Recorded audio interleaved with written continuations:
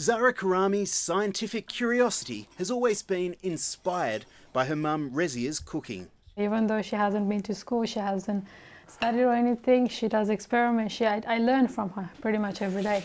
Zara and Rezia fled Afghanistan when Zara was 1.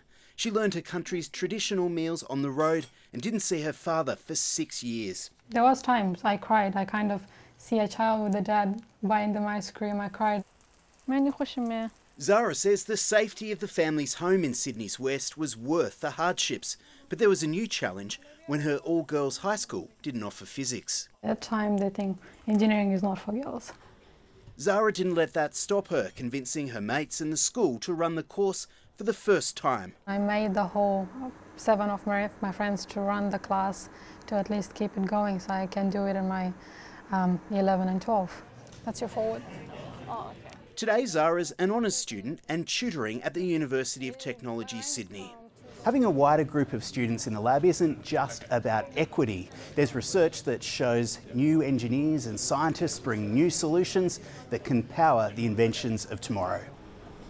Zara's proving that daily at Cochlear, where an internship turned into a job, working on the company's famous hearing implants. I have been passionate to be a part of Cochlear because I can make even if it's a tiny contribution, I want to be a part of it.